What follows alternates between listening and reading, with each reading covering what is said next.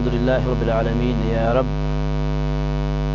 أشهد أن لا إله إلا الله ولي الصالحين، وأشهد أن سيدنا وحبيبنا ومولانا محمد صلى الله عليه وسلم عبده ورسوله وصفيه وخليله، صلوات ربي وسلامه عليه دائما وأبدا.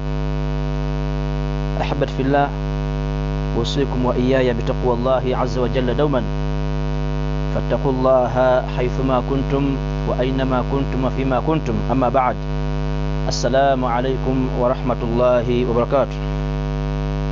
tumwebaza Allah subhanahu wa ta'ala nanyini matendo gonna akyatuwadde obulamu n'obusobozi, n'atusamba baddu be balabiridde nanyini buyinza, bawadde obulamu nanyini bulamu. Allah tukoledde byonna byonna ebyengera okuba ntukyalimu abo abaddu ba Allah azza wa jalla bakyassa, abaddu ba Allah bakyali wansi w'ekigambo la ilaha illallah Muhammadu Rasulullah. Nsaba Allah azza wa jalla asooka okusaasira n'emirembe eri wekitiibwa Nabbi Muhammad sallallahu alayhi wasallam. Wakitiibwa Nabbi Muhammad sallallahu alayhi wasallama buli kyonna kye yakola entakera kyali kya kigambo la ilaha illallah Muhammadu Rasulullah, kibeere ekigambo ekikulembera byonna byonna. Nabwe kito kyenkulamira nange kyenneeramira okuba ntusaba Allah azza wa jalla atuwangalize ku kigambo la ilaha illallah Muhammadu Rasulullah. Baddu ba Allah balungi, mu kaseera kano tugenda kwejjukanyamu katini insha Allahu ta'ala ku nsonga eyitibwa وسائل السعادة. Makubo ki omuntu ge yandibadde ayitamu oba ge yandibadde akwata okuba nti afuna essanyu? Ntera oluusi okujjukiza baganda bange abalungi abo Allah bawadde akaseera okuba ntuwuliziganya olumu, ne bagamba nti abasinga obungi gye tuyitanga essanyu kubeera kubuusabuusa, teriba ssanyu. Ate oluusi gye tuyitanga ennaku liribeera essanyu. Naye omuntu yandibadde olwaliro mu kaseera kana akatini yeebuuza n'anoonya n'agamba naye biki ebireetera omuntu okuba nti musanyufu? Nkimanyi bulungi tuli mu mbeera, buli omu gy'amanyi obulungi ebunye ensi yonna yonna Allah gye yaleeta eri abaddu be. Oba oliawo ng'ayagala tuzza ku mulamwa, oba oliawo nti embuzi zaali zitadde Allah azza wa jalla n'atta emisege gigobe embuzi ezo, naye singa embuzi naddayo mu lugo neziddamu ne ziyingira, nannyini misege ye nannyini mbuzi ajja kubeera ng'ate embuzi ezo okuba nti tizifuna misege gigitawaanya. Ntegeeza ki? Embeera gye tulimu olwaliro Allah azza wa jalla gy'atutaddemu eyinza okuba nga yakanyigo, mbeera si ya mirembe, mbeera ya kweraliikirira, mbeera abantu bali mu nnaku, naye nga kyekigireese bigezo bya Allah azza wa jalla byaleeta. Allah lwaki aleeta ebigezo? Aleeta ebigezo olumu endwadde ezijja nga tezirinaako ddagala, Allah azireeta olumu kuzza baddu ba Allah baabayagalizza kuba nti bategeera badde ku mulamwa. Nga bw'omanyi ekyafaayo ky'omusajja yabuuza n'agamba nti singa obeera nga gwe alunda emisege era nga gwe omu alunda n'embuzi, oba gwe alunda embwa, gwe alunda n'embuzi, embuzi ne zigaana okuba nti ziggondera okola ki? Yamuddamu manyi n'amugamba nti kasitaba ng'embuzi zidduse mu lugo ne zigaana okuba nti ziwulira mukama waazo ng'ate yalunda n'embwa, kyakola ate embwa ne zijja zigoba embuzi ne zitaagulataagula. Singa embuzi ziyingira mu lugo, nannyini mbuzi ye nannyini mbwa. Nannyini mbeera gy'owulira nti yenziwe ennyo Allah azza wa jalla y'oyo, era ye nannyini bulamu bw'owulira nti bwegomba. Akwagalamu ki? Bw'onadda gy'oli ne weetegereza embeera zo n'okyuka n'odda gy'ali, Allah azza wa jalla nsaba beere ng'atuggyako embeera eno ye nannyini buyinza n'obusobozi. Tuli mwezi gwa Ramadhan, era omwezi gwa Ramadhan buli omu gwamanyi nti mwalina okulwanira n'okulafuuba n'okuba nti akola ebyo byonna byonna Allah byamwagalamu, akola byonna byonna byawulira nti Allah muwamu ejjana. Naye nga sinaba kutandika ku nsonga yaffe eyo, nsaba nkone ku zimu ku nsobi abaddu ba Allah, oba emu ku nsobi abaddu ba Allah gye tukola mwezi gwa Ramadhan. Nsobi ki? Kwe kuyingira omwezi gwa Ramadhan n'ebbugumo nga tusaala nnyo, tuyimirira nnyo ekiro, buli kimu kyonna kyonna tuli bagomvu tukikola mu bwangu nnyo, tweyisa bulungi nnyo. Naye omwezi gye gugenda nga gugenda gukendeera, amakulu bwe tuyingira mu nnaku 8, 10, 15, ate nga n'omuddu gy'akoma okuba nti alegeza, akwita kulegeza aba ajjamu amaanyi. Abadde asoma Qur'an ng'asoma juzu n'ayingira ku peegi emu, abadde azuukuka ekiro n'atandika okuba nti takyazuukuka, abadde alya eddaku n'eddaku naye n'alaba nga takyagirya. Lwaki? Abantu abasinga obungi mu nsobi ze tukola kwe kulowooza nti Ramadhan eba ya bbugumu mu ntandikwa, ate ku nkomerero ne tujjamu bagwita amanda, ne tujjamu amanda. Naye wakitiibwa Nabbi Muhammad sallallahu alayhi wasallam yagamba nti innamal a'malu bil khawatim, emirimu gyonna gyonna Allah azza wa jalla ajagala ku nkomerero. Bwobanga wayingira mu Ramadhani nga wetegese bulungi, saba Allah akuwangaza Ramadhani eggweko nga wetegese bulungi. Tandikidde ku nsonga eyo olw'omulamwa gw'omwezi gwe tulimu ogwa Ramadhani ey'ekitiibwa.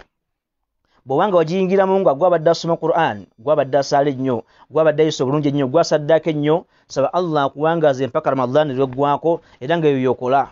Naye tugamba nti kasita ennaku zigenda kuggwako n'ojjamu bayita amanda, n'oggwamu amaanyi, n'omaliriza nga yali omulungi ku ntandikwa ate gwafuusa omubi ku nkomerero. Lwaki? Kubanga Nabi Muhammad sallallahu alayhi wasallam yagamba nti innamal a'malu bil khawatim, emirimu gyonna gyonna Allah ajagala ku nkomerero. Abalungi abandaba nabampuliriza, nkimanyi bulungi nti mwali mumanyi ku mbeera y'emisinde gijja gibeerawo. Omuddu bwabanga nti mwena kudduka kilomita 3 ne bagamba nti go n'afubutuka 10, agenda okumaliriza nga atudde oba nga atambula butambuzi, ate nga abatandise empola ne bagenda nga bakumya embeera zaabwe bafunye ku birabo, avaayo tafunyadde ekirabo n'ekimu. Lwaki? Yafubutuka ate ku nkomerero naggwamu amaanyi. Ye gwayingira mu Ramadhani nga buli sola, nga buli kiseera Qur'an, buli kimu kyonna kyonna okikola, bw'oyingira mu nnaku 15, 17 n'oggwamu amaanyi, oyinza okumaliriza nga byokoze Allah tabisiimye. Bwe tukomawo bidhni Rahman, wasailu السعادة, biki ebituyamba okubeera nti tuli basanyufu? Twogere ku nsonga ziringa ensonga 4 bidhni Rahman, ebintu ebituyamba okuba nti tufuna essanyu. Buno omulamwa masikino gulonda kutunuulira mbeera bweyimiridde. Kati abaddu ebintu bye tusuubiramu okuba nti lyessanyu lyaffe, ekituufu biyinza okuba nga si lyessanyu. Katugeze, omuntu alowooza nti ennaku eri mu lockdown, essanyu bwe bagamba nti muddeyo mukole, naye nga kituufu ekyo? Essanyu ulisanga luddawa? Era essanyu ettuufu lye liriwa?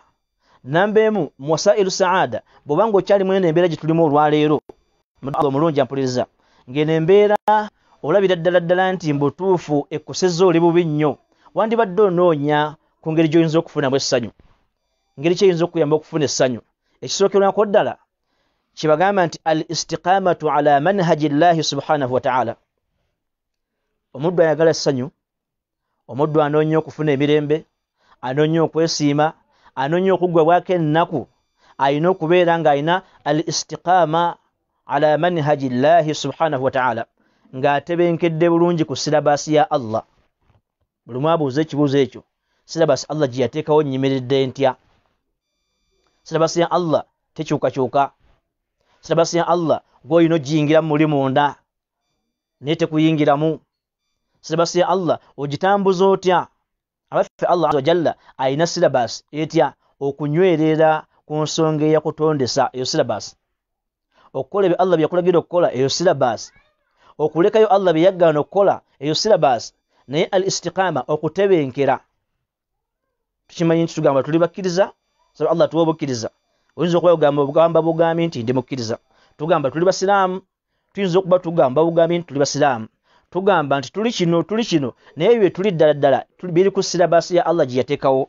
Allah azza wa jalla yagamba mu Qur'an ey'ekitiibwa, naga nti innal ladhina qalu rabbuna Allah thumma istaqamu tatanazzalu alayhim almalaika alla takhafu wala tahzanu wa abshiru biljannati allati kuntum tu'adun. Innal ladhina qalu rabbuna Allah, bw'obanga oli mu mbeera nga ya nnaku, oli mu mbeera nga ya kanyigo, ky'olina okukola namba 1, noonya ekkubo lyoliko gwe ne Allah wo bw'obeera bakufuna essanyu. Naye bw'obeera mu mbeera embi ne Allah n'omuteeka ebbali, eyo embeera egenda kweyongera kunyiga, oba oyongedde kanyigo ku kanyigo. Naye okutebenkera ku silabasi ya Allah azza wa jalla, noonya bw'oteeka mu nkola byonna by'omanyi nti Allah yagamba tubiteeke mu nkola. Noonya tugambe bw'osiiba, noonya bw'osaddaaka, noonya bw'osaala, neenya bw'olera abaana bo, neenya bw'okola buli kimu kyonna kyonna eri mikwano gyo, abantu obayisa otya. Eyo manhaji ya Allah azza wa jalla. Bw'agamba nti abo bonna abaagamba innal ladhina qalu rabbuna Allah, bonna abaagamba nti Allah azza wa jalla ye mulezi waffe, ekyo ekigambo tekimala bubazi. Thumma istaqamu, ne batebenkera ku silabasi ya Allah. Watebenkera ku kigambo kya la ilaha illa Allah Muhammadu Rasulullah. Kasita obanga tutebenkedde ku ekyo, ennaku erina okukujjira. Toyinza kufuna mirembe, toyina kufuna ssanyu, kakibeere ku nsi, kakibeere ku lunaku lwa nkomerero. Mudu Allah mulunzi ayinza okumbuuza nti bano abatagambye nti la ilaha illallah abatakola Allah byayagala nga tulengera beevuga, tulengera balina ssente, tulengera buli kimu kyonna bakiina. Kubanga Allah azza wa jalla yakugamba nti falamma nasu ma dhukiru bihi fatahna alaihim abwaba kulli shay. Kasita abaddu bava ku Allah byabagambye, bava ku silabasi ya Allah ne bagyerabira, Allah abaggulirawo emiryango egyo, naye ng'egyo emiryango si gya mirembe. Kungulu ogirengera nga gya mirembe, balina ssente, balina emmotoka, balina obulamu olaba bweyagaza, mukungulu bweyagaza, naye munda muli Allah azza wa jalla ganti abaggulirawo emiki amakubo. Mwabalengera obulengezi n'ogamba nti omuntu ono nga yeesiimye, naye ng'ate wandibadde ogamba nti inna lillahi wa inna ilaihi raji'un. Weegomba otya omuddu ajemedde Allah ng'olaba alina emirembe, ate ng'okimanyi nti sente z'alina haramu, okimanyi nti mubbi, okimanyi nti tasaala, okimanyi nti tasiiba, ate nga si mulwadde. Omuntu oyo yonna bw'omulaba ng'ali bulungi, takujja ku manhaji ya Allah azza wa jalla, takujja ku silabasi ya Allah. Wano Allah akyagala namba 1 okuba n'essanyu mu nsi ne ku lunaku lw'enkomerero, al istiqamatu ala manhaji, okutebenkera ku silabasi ya Allah. Ekulembeza kigambo ki? La ilaha illallah Muhammadu Rasulullah. Soko okinoonye, bw'okimaliriza biki ebikiddako wansi? Okuyimirizaawo essola, okutoola zaka, okusiba omwezi gwa Ramadhaani. Allah bakuwadde obusobozi, ebintu bya Allah bw'ati wabikola. Empagi ngenda okwogerayo okutaano, Allah nga kuwadde obusobozi ogendeko ne Makka, oli ku silabasi ya Allah. Naye olwaleero ne bagamba nti olina ssente mmeka oba kawumbi.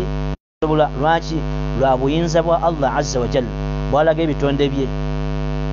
Nali nsomako ku bigambo ebimu ebiwandiikibwa, omuddu yawandiika ekigambo n'ekyewuunya.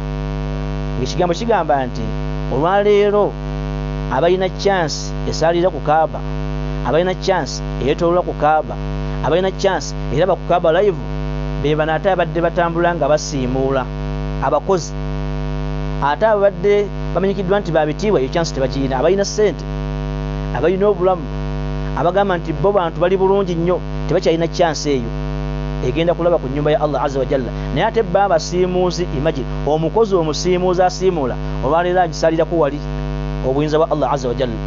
Tuli ku kigambo okutebenkera ku silabasi ya Allah ge gamu ku makubo Allah gasobola okuyisizaamu okufuna essanyu. Bw'otatebenkera n'obeera ng'oyuuga, wa minan nasi man yaqulu amanna billahi wa bil yawmil akhir wa ma hum bimu'minin. Omubeerawo ng'oyuuga buyuuza ogamba ndi mukkiriza, toli mukkiriza. Waliwo n'abaddu ba Allah ng'omuntu ali mu kuyuuga buyuuza tatebenkedde. Wa minan nasi, ne mu bantu, man ya'budu llaha, waliwo basinza Allah ala harfin ala janbi, basinza Allah ku saidi. Fa in asabahu khairun itma'anna bi, bw'afuna ebirungi aga nti alhamdulillahi rabbil alamin. Tatebenkera ku silabasi ya Allah. Bw'afuna obuzibu aga nti ensi eno kyenkoze olwaleero Mungu akindazeeko. Mungu akulaze ki? Allah ayinza kulaga ki? Tukyuse njogera tugaa nti Allah atulaze, mwono covid Allah atulaze. Allah tayina kyatulaze. Allah tuzuukusiza buzuukusa, naye bagamba kukulaga toyinza kuddamu nakwogera. Ab'ebitiibwa, inna alladhina qaalu rabbuna Allah, abagamba nti Allah ye mulezi waffe. Kimanye ekigambo ekyo masikini nakyogera, naawe okyogera nti rabbuna Allah, Allah ye mulezi waffe, kyekirina okuddako thumma istaqaamu, tutebenkere, twenyweze, tunywere, nga tunywerera ku ki? Ku kigambo kya la ilaha illallah Muhammadu Rasulullah. Bwe tukinywererako togenda kweraliikirira. Allah azza wa jalla tayinza kufuula baddu be bakkiriza nga bafaanagana abatamukkiriza. Afanaj'alu lmuslimin kalmujrimin, Allah abuuza ekibuuzo, afanaj'alu lmuslimin kalmujrimin. Allah tayinza kuddira baddu be abakkiriza abeewaddeyo ne bamusinza n'abafaananya ekifaananyi kyabo abajeemu ababeera nti tebamugondera.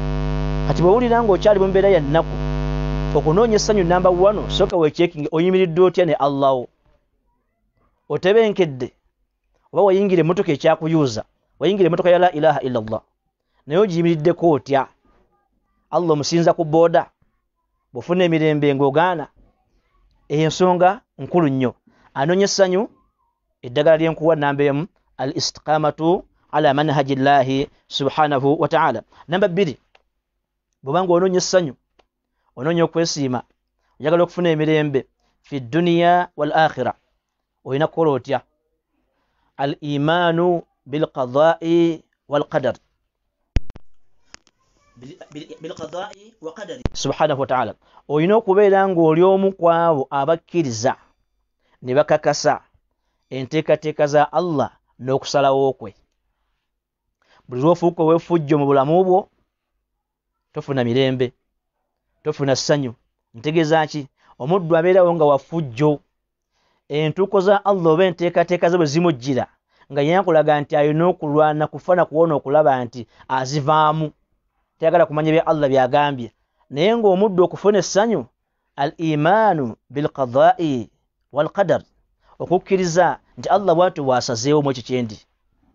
Kkiriza embeera eriwo ogiyingiremu, ogifaanane, ogibeeremu, okkirize nti teri agireese mulala. Nfuna obuzibu oluusi nga baddu ba Allah obasinkanye nga balinza omukulembeze ajja ayogere. Bw'ajja okuganaga nti mbongeddeyo 14, aga nti omusajja oyo kyatukoze. Oyinza okuvuma omusajja ng'ovuma nteekateeka za Allah. Omusajja ono kyatukoze talina kyasobola kukola nga tekiri mu nteekateeka za Allah azza wa jalla. Kati bw'otakkiriza kino ofuna nnaku.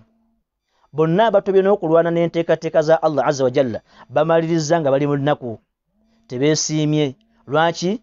Okukkiriza nti bwe kityo bwe kiri, Allah yasazeewo, yakisazeewo kibeere bwe kityo. Eyo mu'taqad ahli islam, eyo yenzikiriza min mu'taqadi ahli islam, yenzikiriza y'abantu abagamba nti la ilaha illa Allah Muhammadu Rasulullah. Era olina okuba nga okkiriza bulungi nti annahu la yaqa'u shay'un fil qawni illa bi idhnihi subhanahu wa ta'ala wa bi ilmihi wa bi taqdirihi.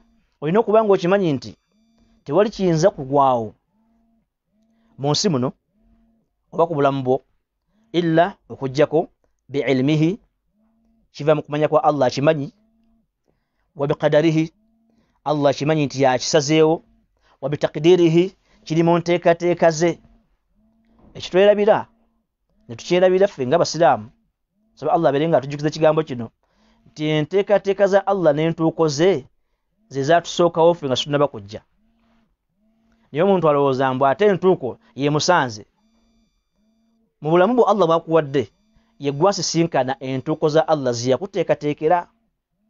Naga nti ojja kuwangala bw'oti osinkane wano obwavu, wano osinkanewo obulwadde, wano osinkanewo embeera ekutiisa.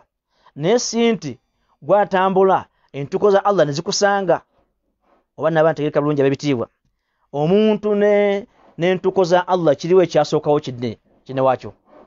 Gwe nga tonnaba kuba nti Allah akutonda, ensi Allah nga tonnaba kuba nti agitonda, yamala kuteekawo biki by'onaaba by'onasinkana, then nassaawo gwe ojja obisinkane. Kati kitegeeza nti bw'oba ng'otambula nga olina ky'olina okusinkana, si kiba kikutomedde, gwabeera akitomedde ate nga oba kitomera. Allah azza wa jalla yagamba mu Qur'an ey'ekitiibwa eyo suratul Hadid aya 22, Allah azza wa jalla yagamba nti ma asaba min musibatin fil ardi wala fi anfusikum illa fi kitabi min qabli an nabra'aha inna dhalika 'ala Allah yasir. Twetegereza aya eno Allah bw'ayogera azza wa jalla, ma asaba min musibatin fil ardi wala fi anfusikum illa fi kitabi min qabli an nabra'aha inna dhalika 'ala Allah yasir. Ekyo kye kitegeeza kye mbadde nkugamba. Siima enteekateeka za Allah ofune essanyu mu nsi. Siima okusalawo kwa Allah ofune essanyu mu nsi. Wakanya nga bw'oyagala okusalawo kwa Allah ogenda kunakuwala mpaka.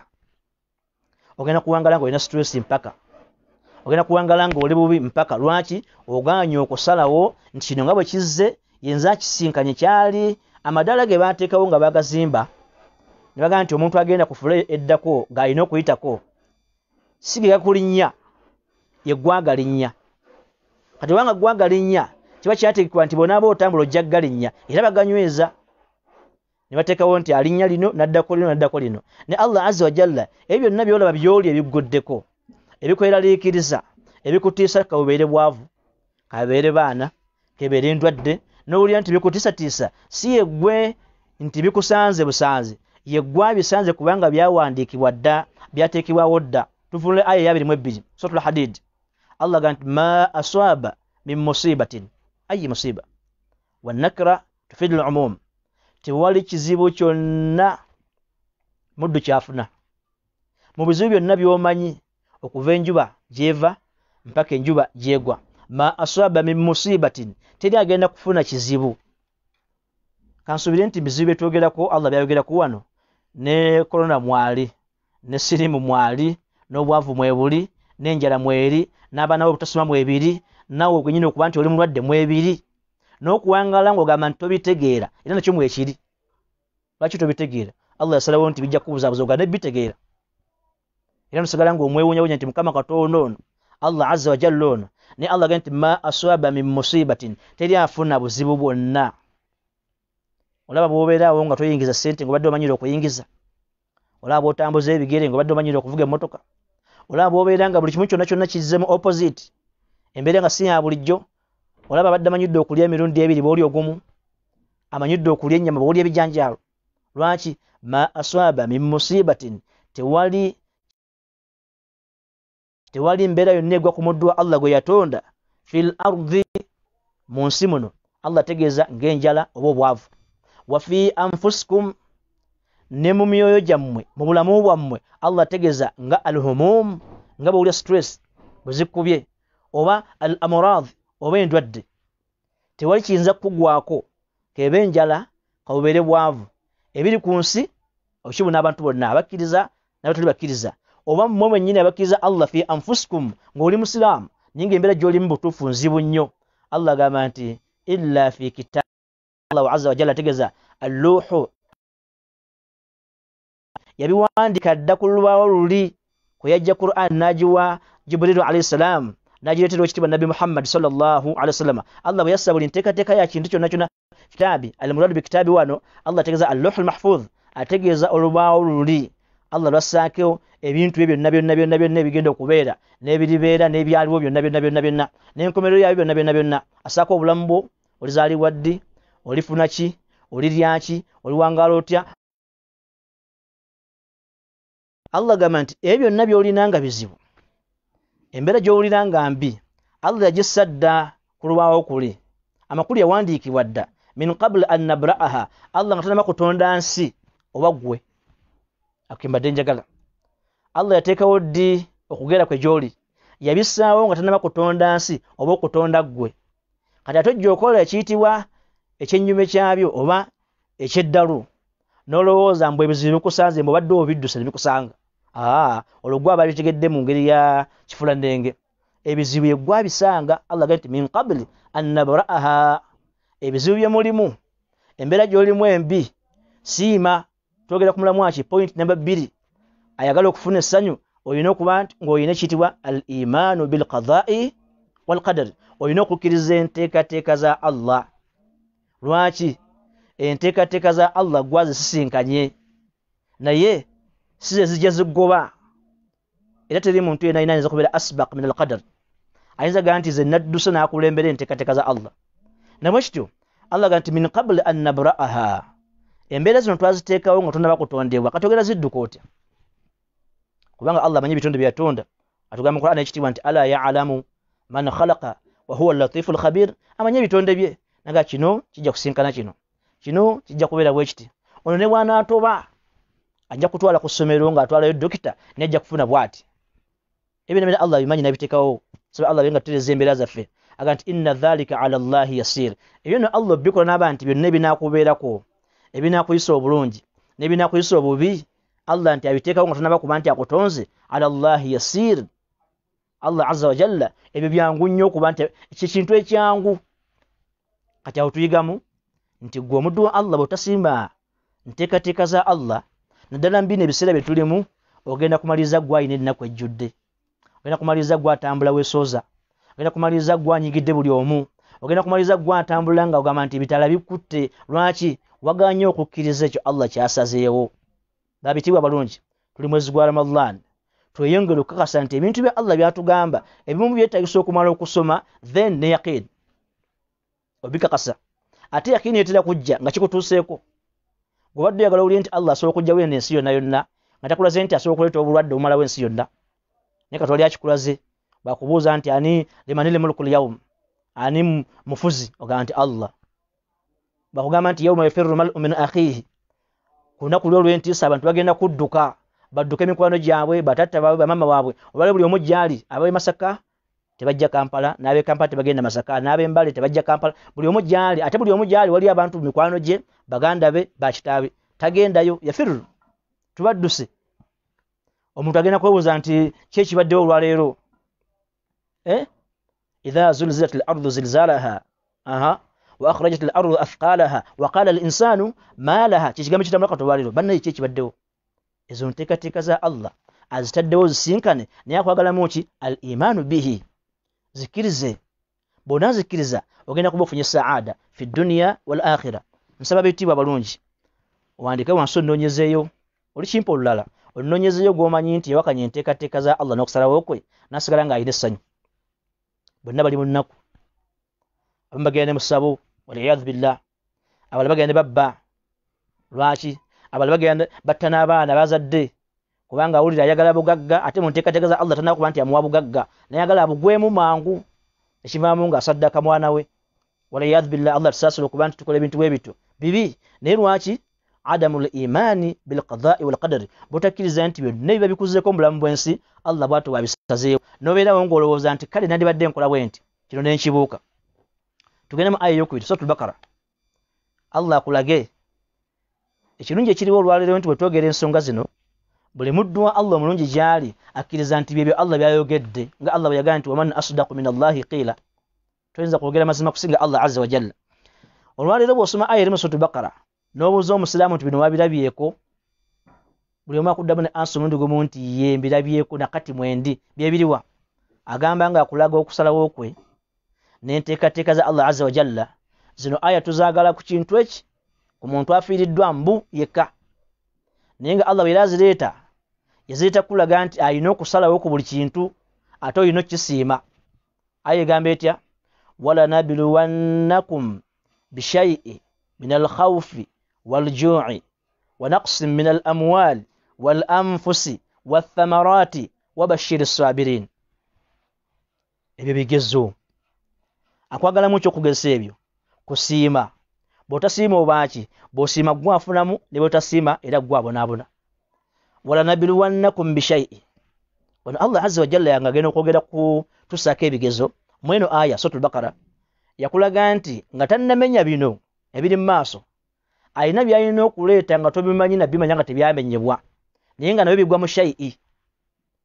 Endwadde ezivumbulwa bagamba nti eno evuddewo tubadde situgimanyi, eba eyingidde mu shay'i. Ekiggwako ng'obadde tokimanyi tokisuubira nakisuubira, ate nga tekiri bino Allah byagenda kumenya luvannyuma, kiba kiyingidde mu shay'i. walanabluwannakum, awaliwo ta'kid, mwagala temwagala mulina okukikiriza nti nja kubagezesa. Lwaki Allah agezesa? Akugezesa alabe nti osiimye okusalawo kwe bishay'i, n'ekintu kyonna. Allah ayinza okugezesa n'ekirungi oba n'ekibi. Amanyi ku byafaayo nga nyimiriddeko awo, manya byafaayo mu kisu empanvu nyeri mu hadithi mutafiqun alayhi. Hadithi eyo mpanvu naye ng'erimu ekyokuyiga nti Allah ayinza okugezesa n'ekirungi oba naggezesa n'ekyogamba nti kibi. Allah azza wa jalla mba bani Israel alina abasajja basatu beyagezesa, naye mu kubagezesa ng'ate abagezesa n'ebirungi, ku nkomerero ne bafuna ate babiri ne bafuna ebizibu, ate omu n'awangula ekigezo kya Allah kubanga yakkiriza enteekateeka za Allah ate n'asiima n'amanya nti byonna byonna Allah yabisazeewo. Mu bufunzo obw'ekitalo mu kisu eyo abasajja bana basatu, omu yali wa lukuku, mubiri nga mubi nnyo, mubiri gwonna ng'omanyi omuntu ow'ebigenge bw'abeera, albaras. Era tusaba nnyo Allah azza wa jalla gamba nti Allahumma inni a'udhu bika min albaras wal junun, ezo endwadde bwe ziti ez'omubiri. Owokubiri yali wa kiwalaata nga masikini bwe nti. Owokusatu ye yali muzibe. Biki ebyagwawo ku bana basatu? Allah kulage nti agezesa abantu mu bulungi, ayinza okuba ali mu kugezesa ng'olowooza nti oli bulungi, ate ayinza okuba ali mu kuwa ng'olowooza nti oli bubi. Abasatu bano mu kisu mu hadithi eno empanvu, Allah basindikira malayika n'egenda ng'egenda mu ebuuza, esooka n'ebuuza, tugambe nti asooka namba emu maana ga hadithi. Namba emu nemugamba nti oyo ayitibwa ow'olukuku oba ow'ebigenge, alina mubiri nga gwonna mubiri. N'amubuuza nti ma ahabbu shay'in ilayka, kikyosinga okwagala Allah akikukolera akikuwe? N'amugamba nti njagala Allah mpa olususu olulungi, mpone okunyomebwa abantu olw'okuba nti banvuma, badde bantulya nga bandaba bubi nnyo nti malayika nemusimulako erimu kifaananyi kya muntu nemusimulako n'afuna olususu n'amugamba nti maali ki gy'osinga okwagala Allah abeere nti agikuwa n'amugamba nti njagala Allah ampe ngamiya Allah n'amuwa engamiya zibagamba nti maleeto n'amuwa engamiya ezizaala engamiya ennungi ennyo omufunzo bw'ekitalo oyo namba emu n'abeera nti abadde wa bigenge abadde wa lukuko mubiri mubi nnyo nnyo nnyo nga buli wayita buli muntu yenna ayagala amwenyera bwenyazi oba tugambe nti ayagala mutunulako n'afuna olususu n'omubiri omulungi n'agenda ku wookubiri oyo wakiwalaata n'amugamba nti ki ky'osinga okwagala n'agamba nti Allah wanziriza enviiri zange zino ennungi n'embeera nga nange enviiri zange zifaanana bulungi nnyo ti ate mu maalo oyagala ki njagala Allah abeere nga ampa embuzi oyo naye malayika nemusiimulako n'afuna enviiri nnungi nnyo n'abeere nga Allah amuwa embuzi ezo zibayita era ez'olulyo gitambufunze nnyo hadithi mweri mpanvu ate ntuufu bulungi n'agenda ku wookusatu oyo muzibe owa ki ky'osinga okwagala n'agamba nti ate nze Allah bwanziriza ku maaso gange kano amaaso gange gano amalungi abalina ebyengera bino byenjogerako byonna byonna byengera Allah nga kuwadde amaaso gasobola okulengera musonyi wamu nga nti onajja yaani nti oyo Muhammad afaanana ati nti yabadde kanzu ya black ate oli nti oyo gundi ati nti oyo muwanvu ng'osobola obbiraba ebyo naga nze Allah nanziriza ku maaso gange wakitiibwa bulira nampa amaaso nemba nga ndaba ku bantu mpulira amaloboozi ne mbalabako bwe nti alhamdulillah ekyo kyensinga okwetaaga malayika nemusiimulako n'alaba oyagala ssente ki byabugaka ki by'oyagala naga nti nze njagala Allah abeere nga mpa ente Allah n'amuwa ente nebagamba nti ezizaala ne zikula amagana nga ebiralo biyitirivu nnyo ziri awo nnyingi nnyo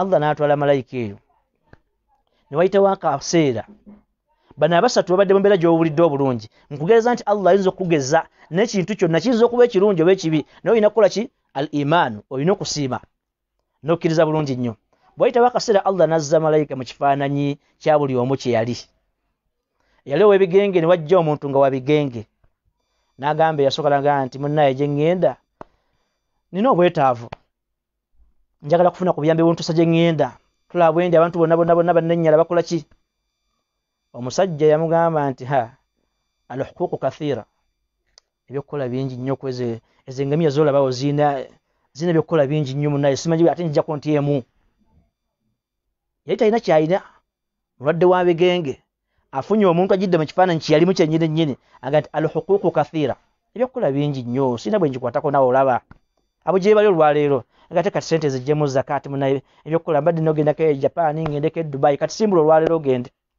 kikyasoboka bw'amugamba ekigambo agamba nti malayika emugamba engeri ekifaananyi ky'omuntu emugamba nti naye nga nninga akumanyi tyatumanyidde luddawa si yeggwe yalina ebigenge si yeggwe yali omulwadde ng'oli bubi nnyo oli mu mbeera mbi nnyo nnyo sente zo ne wazijja luddawa n'amuddamu n'agigamba nti zino sente nazisikira ffe tusikira nsikire tuli bannene mu famire ono bw'atanga ono azikwata ono bw'atanga ono azikwata laba ekifaananyi ekyo ekigambo kyeyakozesa omuntu eyali w'ebigenge omuntu eyali omwanvu agamba nti zino sente twasikira nsikire abali mu Kampala abali e London abali luddawo bwenna eyo embeera kati mujooga nti fe obugagga bwaffe bwa famire naye nga kituufu bwe kiri bwe yajjira ku nsenene oga nti obugagga bwa famire yajja atambula abadde abajja abadde atembeeya obugagga bwa famire kati aga nti nasikira nsikire malayika nemugamba nti bw'obanga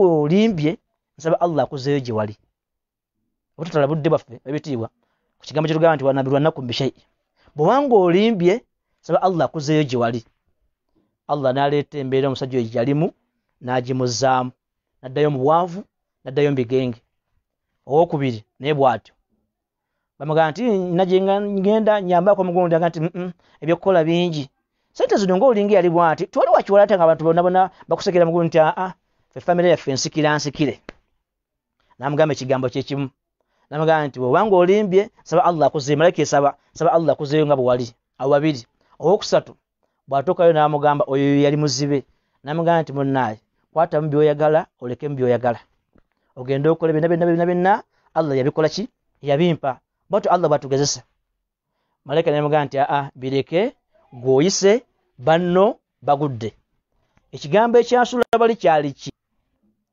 omuntu buli yeerabira ensibuko ye afuna olunkulu. Lwaki oli bwotyo? Kasita weerabira gy'osibuka ofuna olunkulu. Ekyabazaayo mu bwavu ne mu ndwadde embi ennyo kwerabira Allah n'abasaako ekigezo. Kakiga nti Allah gaa nti walanabluwannakum bishai'i, tujja bagezesa n'ekintu kyonna kyonna. Allah n'amenya minal khawfi, okutya. Ani atati olwaleero nkuwe engalo ozikwatemu? Teri oluziyita ng'agira bw'ati ng'azinga emikono. Kiki? Khawfu. Akawuka kayinza okujja ne kakwata. Minal khawfi wal ju'i. Kati buli omu ne bagamba nti baagabye emmere esembayo okubanga oba group D waje eri eyo simanyi. Kawunga number 1, number 2, number 3, number 4, 5. Naye nga bakagaba enjala abantu ebatta. Buli muntu agamba nti nange nkeetaaga. Naye nga ategereje number 5. Naye nti kale era kati omuntu ayinza okwekalakasa nga ayagala ki number 5. Lwaki? Wal ju'i. Allah ajja kuleeta enjala bigezo. Minal khawfi wal ju'i wa minal amwali. Awo abagagga otuganye okwetegereza. Lowooza mbu zijja kuba zeeyongera bweyongezi. Bwe zifunamu kati kogenzeemu emyezi 2 mu kitundu oba ginaaba 3 Allah tusaasire ne ziba nga tezikyayingira zikkakkana n'ogenda okukwata ku mutwe n'okubeemerera nga obulako kintu kimu kwevulunga mu ttaka. Naye Allah agaa nti wa naqsin minal amwali, ngenda kukendeeza ebyobugagga bye mulina. Ebyobugagga ate ebyobugagga si hard cash yekka. Ebyobugagga n'emmotoka eyinza okuvaawo nga tekyagasa. Ettaka liyinza okugibwako. Ennyumba bayinza ogitwala. Edduuka bayinza oddiggala. Wa naqsin minal amwali, ngenda bakendeeza ku byobugagga mbenga abadde bafuna ennyo mufuna katini. Lwaki? Bigezo. Olina kukola kikusiima n'okusala okwani kwa Allah azza wa jalla. Naga nti wal anfusi, ngenda bajjako abantu. Ensi yonna kati erajjana. Lwaki balajjana? Buli mwana ajjana kulaba nti abantu tebafa. Ne Allah yagamba nti wal anfusi, n'emyoyo nja kuba mbajjako, nkujjako gw'oyagala, nkujjako omwana, nkujjako omukyala, nkujjako mukwano gwo. Byonna Allah agenda bikola. Naye kyayagalamu kiri ki? Wabashiri sabirin. Toyinza kuyingira mu baswabirina nga togenze mu bantu basiimu bakkiriza nteekateeka za Allah azza wa jalla. Eyo pointi yaffe ey'okubiri. Eriko ebigambo bingi nnyo. Wakiibwa Nabi Muhammad sallallahu alayhi wasallam. Kamalizeko eyo point nene ensonga egamba bweti. Omuddu ayinza okulowooza nti nandibadde ntobaatoma ne mbakola engeri gye neetaasaamuko. Kino n'ekiwona. Kale singa nasulayo ku buntu bwange. Kale singa nasitookingayo ko neteekayo mu sitoowa. Kale singa nagenda e Masaka ne ndima. Kale singa. Ebyo byonna byali byakubeerako. Nabi Muhammad sallallahu alayhi wasallam bwe yali ng'ayogera ku nteekateeka za Allah n'entuuko ze, yagamba nti ihris ala ma yanfa'uka wasta'in billah. Lwananga nnyo okulaba nti byokola biggasa. Ekyo kibuza omwoyo gwange n'ogwa balungi abampuliriza n'abandaba. Ebyo byennyini by'oli mu kukola biggasa. Ihris ala ma yanfa'uka. Lwana nnyo okulaba nti byokola biggasa era byobanga olemerako birwanirengako. N'agamba bw'ati wala ta'jaz wasta'in billah wala ta'jaz. Buli kyogenda okukola ista'in billah, weesigamire ku Allah, weekwate ku Allah. Al-isti'ana, wembesa Allah omufuule engabo, naye tolemerwanga. N'agamba bw'ati wala taqul, togambanga nti law anni fa'altu kadha lakana kadha wa kadha. Bw'obanga olina ekikutuuseko mu byogenda okukola ng'okkiriza nti wadde oyagala bibeere bulungi 10 ku 10 ne bijja nga biri 0000, togambanga nti singa nakoze bwenti ne bwenti kyandibadde bwekiti na bwekiti. Wala taqul, togambanga nti law anni fa'altu kadha lakana kadha wa kadha, walakin qul qaddara Allah ma sha'a fa'al. Ogambanga nti ebyo byonna Allah bw'ati bwasazeewo. Nabadde nwana kubeera mugagga naye kati neetikka bideeya. Nabadde nwana kuyingira mu dduuka naye kati ndi ku kijji. Nabadde nwana kuba nti awona ne Allah amututte. Qaddara Allah ma sha'a fa'al. Naye tugambanga nti singa nagenzeeko kale Germany ne bamujjanjabamu, singa namututte India ne India bafiirayo, olina kusiima ntukoto ya Allah, nteekateeka za Allah okufuna emirembe mu nsi muno, okufuna essanyu. Mu kumaliriza, abantu tulowooza nti ebitugwako biba bya accident. Era tulina ekyo tuyinza okulwanamu abantu batutaasa okuva mu bizibu ebityo.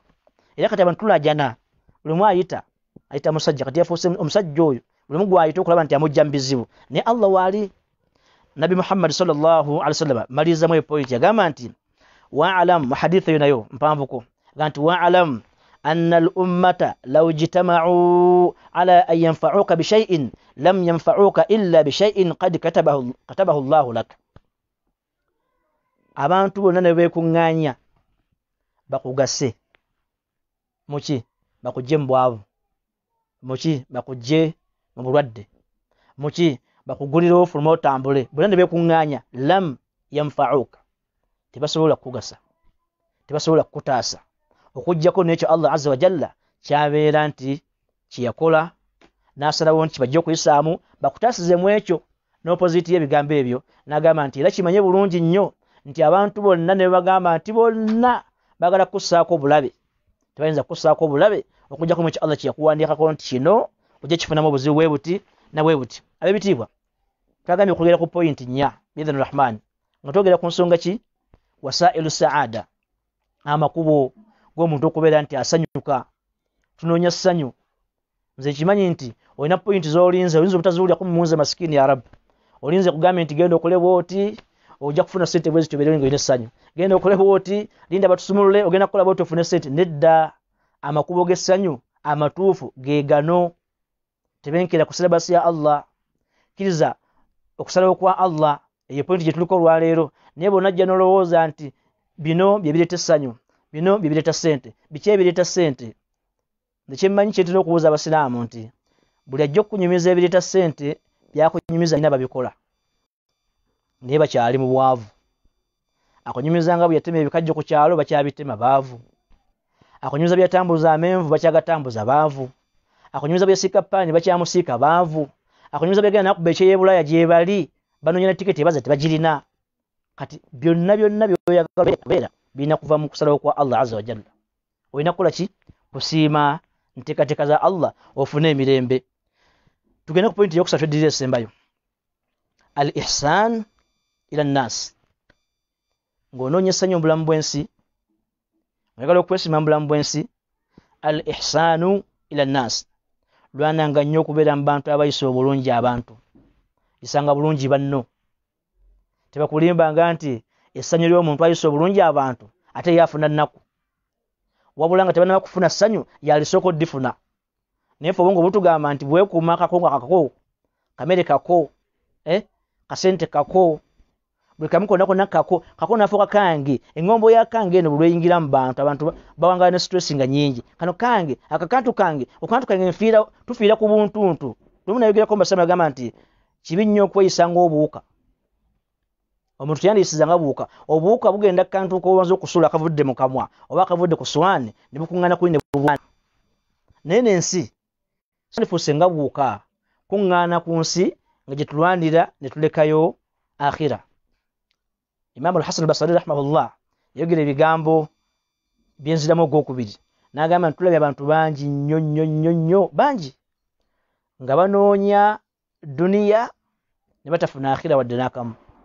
Ate tulabye abantu bangi nnyo abanoonya akhira, Allah n'abawa akhira ne duniya. Oyagalako byombi. Al-ihsanu ila nnaasi. Bw'obanga onoonya essanyu, tandika okunoonya baani b'oyinza okuyamba, baani b'oyinza okuyisa obulungi. Yogera n'abantu bulungi, oba olina obusobozi basaddaakire. Yamba bawala batalina busobozi. Saze kubo muzibe kale. Naye gwe n'okuba nti basala kuba kubi ngombo talina muntu amukulembedde. Al-ihsanu ila nnaasi. Toyinza kubanga okola ekikolwa ekyo kuba ngombe ng'okikubira muzibe n'ogamba nti ojja kufuna emirembe mu nsi muno, n'ogamba nti ojja kusanyuka nga n'omulema osamba musambe. Ebyo al-ihsanu ila nnaasi. Toyinza kufuna ssanyu ku nsi kuno singa obeera nga toyisa bulungi bantu. Tugende mu hadithi y'omubaka Nabi Muhammad sallallahu alayhi wasallam tugitegeremu ebintu bino wammanga. Ekimu ku byo Nabi Muhammad sallallahu alayhi wasallam mu hadithi eno yaleeta ebintu ebigasa omuntu okufuna essanyu mu nsi. Naye njagala ngikomeko nga mu kkooti oba mu makkati gaayo, then njewo ekigambo ekisembayo eri ku nkomerero.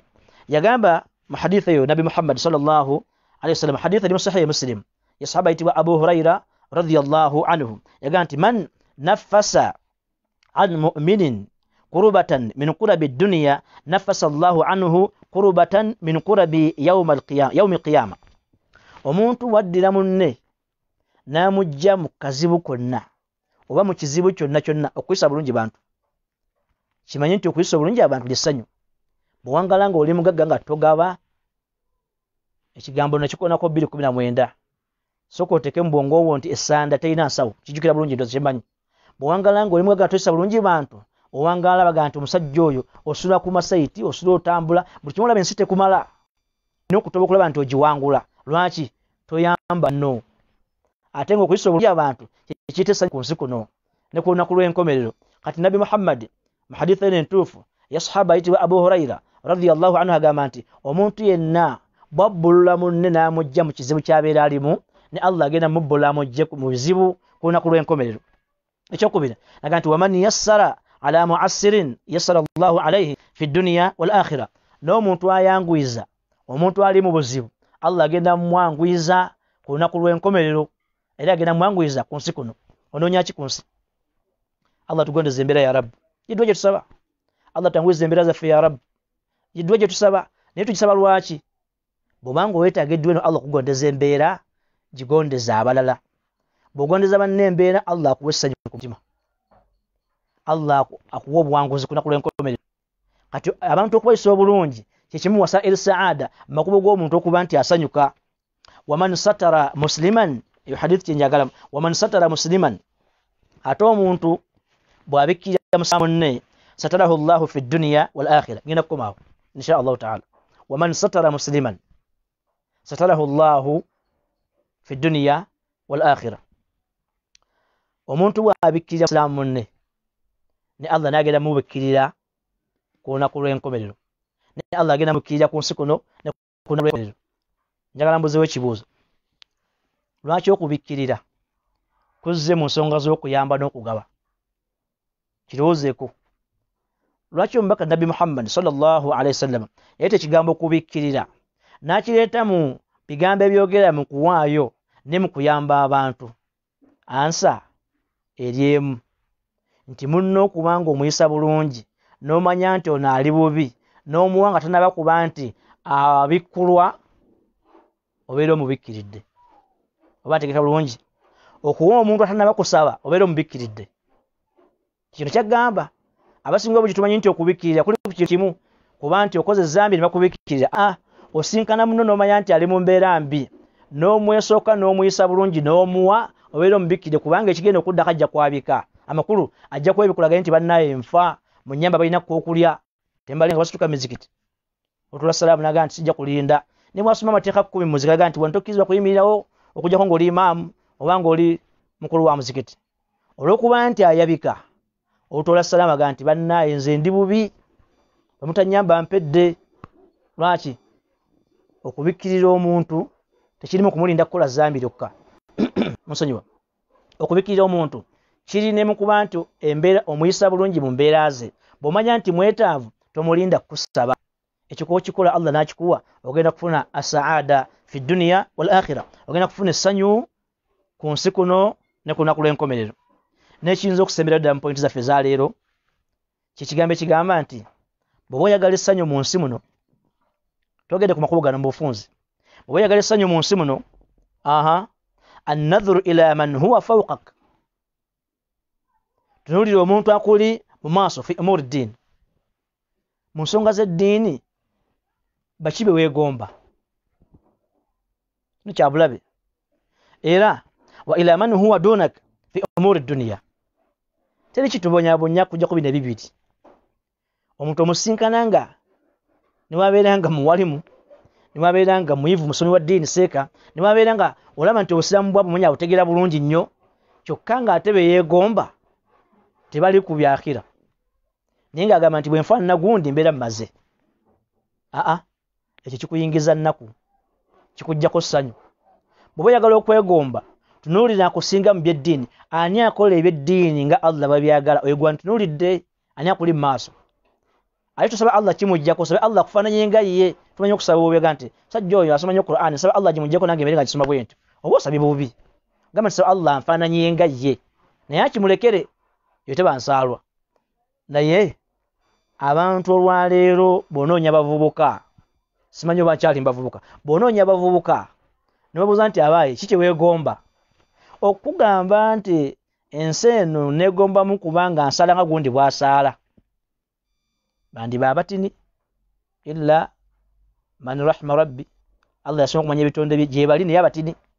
Neegomba nga kukola busiraamu nga gundi bw'abukola, bandiba abatini. Neegomba gundi yanyumizaako olumu nasulako nti azuukuka ekyo n'asaala, bandiba abatini. Twegomba ki? Buli omu yeegomba batusinga mu byansi. Era buli omu ali wano ayazimba ku kizimbe ng'ekyagundi. Ayagala ku maka ng'agagundi. Ayagala emmotoka ng'eyagundi. Ayagala obulamu ng'obwagundi. Naye bino eby'eddiini ani gw'oyagala? Mu bikemo waliwo ebikemo biyitibwa al-ghurubatu fi ddiini. Omuntu okuwangaala mu ddiini yo naye nga olinga omuntu omusenze. Amakulu nga bonna bakwetoolodde bonna bwe bati. Tekulina omu gw'oyinza kwegomba nti singa mbeera ng'olwo. Naye ng'ate baba bagamba nti bali bulungi. Naye Allah bakutegeeza eddiini yo olaba bali bubi. Kale omuntu okufuna essanyu mu bulamu bw'ensi weegombe nga abakusinga mu by'eddiini, teweegomba nga abakusinga mu byansi. Abakusinga mu byensi baleke. Era tunuuliranga nnyo b'osinga mu byensi. Okutte omunwe gwa muwogo, alhamdulillah. Gukaawa, alhamdulillah. Naye wali akutte enkuyege. Ani asinga munne? Ono akutte omunwe gwa muwogo gukaawa, yasinga ali mu kulya enkuyege, ali mu kulya ettaka. Kati gwe akutte omunwe gwa muwogo gukaawa, totunuulira gundi akutte basimati. Tunuulira ono ali mu kukuŋŋaanya enkuyege, ali mu kulya ettaka. Ogenda kufuna essanyu mu nsi. Gwe atambuza eggaali, totunuulira gundi akuyiseeko na ppiki. Tunuulira gw'oyiseeko ng'ayavula, ng'ewalinnya ebigere yataddewo emikono, ogenda kufuna essanyu mu nsi. Era ojjagamba n'ekigambo mulundi gw'omugamba nti alhamdulillahi rabbil alamin. Allah wange nkwebaza. Ompadde ku bigere bino bitambula ne gundi yavula bwavuze. Ebyo bye bituganya okuba nti tufuna essanyu. Buli omu anoonya kuba nti afaanana gundi oli muri ebyensi. Mu byakhira tunuulira bakuli mu maaso. Ani awulira omwasi nnyinagera n'asaala, oyo gw'oba otunuulira naawe okikole. Mu byensi tunuulira b'osinga. Nsula ku kinti, nsula mu nnyumba ya muzigo gumu nti tunuulira asula ku mwala, ogenda kwebaza, ogenda kufuna essanyu. Naye bw'oba ng'osula mu muzigo gumu n'otunuulira omusajja alina ennyumba ya kalina erimu ebisenge 8, ebisenge bigazi biri ng'ekyalo kiramba, ogenda kuwangaala ng'omutima gwo guno gwonna munakuwavu, tolina ssanyu n'akamu. Wakitiibwa Nabi Muhammad sallallahu alaihi wasallam fi sahihi Muslim annahu sallallahu alaihi wasallam qaal, yagamba Nabi Muhammad sallallahu alaihi wasallam ganti unzuru ila man asfala minkum wala tanzuru ila man huwa fawqakum fahuwa ajdaru alla tazdaru ni'matallahi subhanahu wa ta'ala. Tunuuliranga omuntu gw'osinga mu byensi, otunuulire abantu abakusinga mu by'eddiini, abo begombe. Ekigenda okuyamba okuba nti togenda kudiibuuda byengera Allah byakuwadde, kwe kutunuulira abo bonna b'osinga mu bikwatagana n'ensi. Ekigenda okuyamba ofuna essanyu mu bulamu bw'ensi kwe kutunuulira abo b'osinga. Olina engoye mmeka? Nti nina essaati emu. N'oli atambula ng'ate olubuto luli bweru. Kigenda kumala. Wasائل السعادة okufuna essanyu lyo ogenda alhamdulillahi rabbil alamin. Ab'ebitiibwa saba Allah abeerenga atugasa n'ebyo. Atuteeke mu baddu be abawulira ebigambo era ne bafunamu ekyokuyiga. Naye mu bufunze bw'ekitalo ntera okukola ebigambo oluusi mu samale nga nti wasiya kwebuulirira. Twogere ebigambo bino bisatu insha Allahu ta'ala.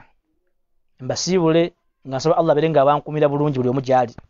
Abeerenga atuwa obulamu otusinga okuba nti twagala. Allah atuwangaze ku busiraamu, atutte ku busiraamu. Naye ebigambo bino ebisatu bigambo ki? Ntera okujja oluusi nga bagamba nti olugero lw'Abaganda naye saagala dukozesa nnyo kuba nnoonya asooka n'owokubinambula. Kyaddingana amawulu agajjamu omukkuto. Naye ndukkiriza nti gye luli. Naye kati bwe mbuuza ekibuuzo nti ani mawulu? Era buli mwasigalaga nti ani mawulu. Olw'Abawarabu lugamba nti at-tikraar yu'allimu al-himar. Okuddingana kuno kuyigiriza endogoyi ze zimu ku nsolo ensiru ne Allah zayogerako ensiru. Kamathala al-himar. Kati njagala tunziringa n'ebigambo bino mu ddakiika ntini nnyo byakwebuulirira obirowoozeeko. Bw'obanga tufunye kyakuyiga mu byonna bye twogedde ku makubo gagenda kukuyamba kuba nti ofuna ssanyu, kale bino biwulirizeemu insha Allah obeeko n'ekyokuyiga. Mu mbeera gye tulimu ndaba nti eringa ejja ekaluba n'okkaluba. Teekawo ekigambo ky'Abawarabu kigamba nnamba emu. Baga nti idha shtadda al-habl inqata'a. Kitegeeza ki? Omuguwa bwe gwereega ennyo ne guvaamu bumansuka kuba gugenda kukutuka. Ebizibu by'olimu bituuse luddawa. wali abogera nakusanyula nga ate yamanya nti akunyumiza nnaku nagaseeka luli naliko kaleko naye kati ennaku zino kyebinkola binzitabusi kasita bitwa ku level y'okutta bogenda bivaamu kubanga nabitakutta era ojja kuba obivuddemu ne bw'onaafa ojja kuba obivuddemu omuguwa kasita gwereega ennyo ne guvaamu obumansuka buno bwe muwulira kiba kya bulabe nnyo abayitibwa abagezi nga mudde mukayana kutula muguwa ne mugusika bwe muti bwe mugusika ennyo ne muwulira obumansuka nga ntukooye guganya okutuka idha ishtadda alhabil inqata'a omuguwa kasita gwereega ennyo ne guvaamu obumansuka guba gugenda kutuka ebizibu kasita bikujjira ne bibeera bizibu ku bizibu ku bizibu ku bizibu kiriza nti oluvamu ebyo ebizibu ogenda kudda mu bwangu towulira emmotoka bwe zibeera nga zikaba amaloboozi gaazo ku nsozi kasita ebibeera kubanga twabeera nga tuwuzannyaga nti nebeera nga emmotoka sowulira nga etasobola okuba amaloboozi ago nti egenda ku kasozi naawe tosuubira kuva ate mu bizibu nga wakabiyingira kiriza nti ate bwe beeyongera ennyo ne binywera nnyo olwo bigenda kukola ki biba bigenda kusumuluka beera mukkiriza beera mugumu gumiikiriza ne bw'owulira ng'embeera yeeyongera kubeera nkalubo kaseera ka Ramadan oyinza okuba tubafunye ekyolyaddaako tosuubira kufuna kyosiibulukirako tosuubira kuba nti neekya embeera newangala bwetyo nkusuubiza bidhni rahman Allah ajja kujjamu eyo embeera kuba bwekaluba ennyo efuuka nyangu so naye Allah egamba etya fa inna ma'a al-usri yusra inna ma'a al-usri yusra oluvannyuma lw'obuzibu wabeerawo obwangu era bwe kiri oluvannyuma lw'obuzibu wabeerawo obwangu ekyokubiri buli muntu agenda kubuuza ekibuuzo kikyoyize mwene embeera Allah gyatutaddemu gyatulingizaako ku maanyi ge atulingizaako obulingiza ku maanyi ge tatulaze maanyi ge Allah azza wa jalla atumulisi kwenda kumulisa ndowooza mu Kampala atumulisizzaako ku maanyi ge Allah azza wa jalla naye kikyoyinza okuba nti okifunamu abantu balina ekigambo ekigamba nti isna min laymun sharaban hulwa lemoni mumanyi nti abeera akaawa naye omuntu omugezi asobola okuddira lemoni akaawa n'afunamu juice awooma ntegeeza ki embeera enzibu baako nekyogifunamu mu buzibu bwayo ekigenda okugasa tokkiriza mbeera nzibu kuba nti ewangala nzibu gy'oli noba n'ebizibu bibiri noba n'embeera enzibu nga naawe ofunye ebizibu eno embeera gye tulimu olwaleero kikyogiyizeemu ogikozeemu ki ekigenda okugasa tugambe nti kati baggalawo amaduuka tokyakola esi mbeera nzibu naye waka olina abaana obakozeemu mulimo ki beeyongeddeko nga liba kijja gy'oli twali twafuna obuzibu nti omwana ayinza okuba nga n'alhamdu ayinza okuba tagimanyi kugijja ku ggwe olwaleero mwene embeera bakutuuza ewaka toviiramu awo gamba nti wadde bantuuza ewaka naye kankwate lino ekkubo nfunemu empeera amakulu ddira ekibadde ekizibu okifunemu ekirungi agamba omumanyi omumbi gabagamba nti adhaki omuntu ayitibwa omugezi yuhawil al khasaira ila al arbah omuntu omugezi addira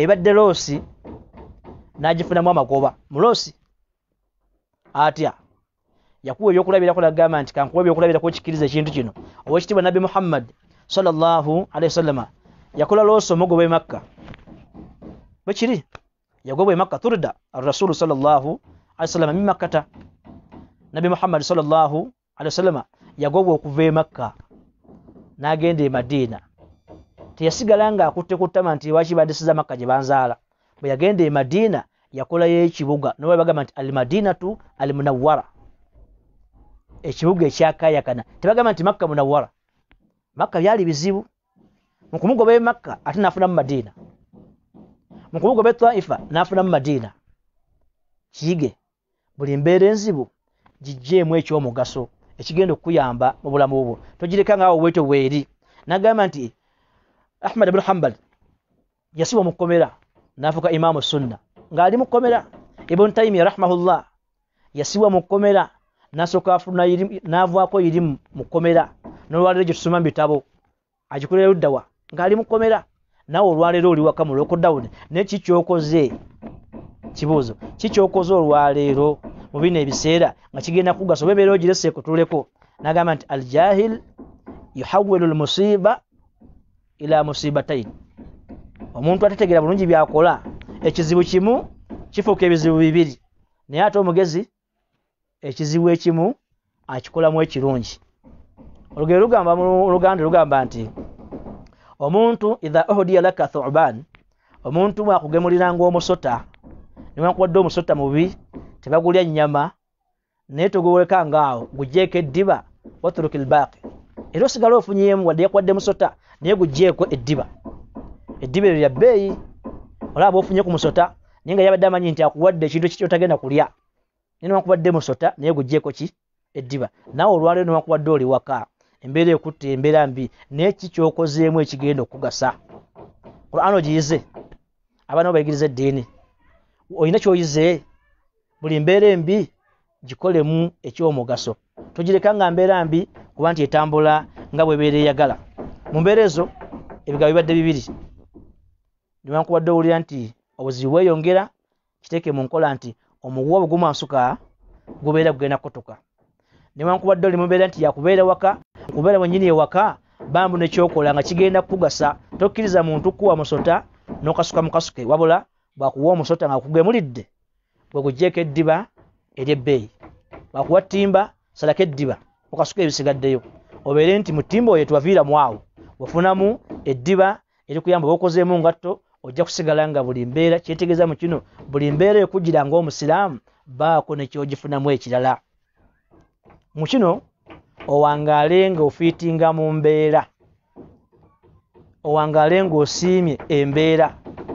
Okusima embeera bigambo biwanvu, nensaba Allah azza wa jalla abeere nga tussa mu baddu be abawulira ebigambo nafunamu ekyokuyiga. Oyinza okwekanga nga nti seeka nandibadde njikiriza naye kino kyo tekibangawo. Nze musajja badde nyingiza ssente zange buli wiiki, kano kalowoozeeko kiswa sigenda ginyumya, ina kujjamu ebigambo bibiri byokka byokka. Eyo embeera gy'otandise okweraliikirira n'owulira nti ogito giyingiramu, abagirimu nkumi na nkumi bagimazeemu emyaka n'emyaka naye bafanga. Nkiddamu nojja mpuliriza era ndaba embeera gy'otandise okweraliikirira egenda okuvaamu eno embeera gye tulimu, n'owulira nti egenda kuzza mu bwavu, egenda kuzza mu bulwadde. Nkiddamu masikini abagirimu nkumi na nkumi bagimazeemu emyaka n'emyaka naye tebafanga. Kale muganda wange naawe tojja kufa, tejja kutta. Saba Allah abeere nga atusaasira. Allahumma salli ala Muhammad wa ala ali Muhammad kama sallaita ala Ibrahim wa ala ali Ibrahim innaka Hamidum Majid. Allahumma barik ala Muhammad wa ala ali Muhammad kama barakta ala Ibrahim wa ala ali Ibrahim innaka Hamidum Majid. ربنا تقبل منا إنك أنت السميع العليم وتب علينا يا مولانا إنك أنت التواب الرحيم. يا حي يا قيوم برحمتك نستغيث، أصلح لنا شأننا ولا تكلنا إلى أنفسنا طرفة عين. وصل اللهم على سيدنا محمد وعلى آله وصحبه وسلم والحمد لله رب العالمين. السلام عليكم ورحمة الله وبركاته.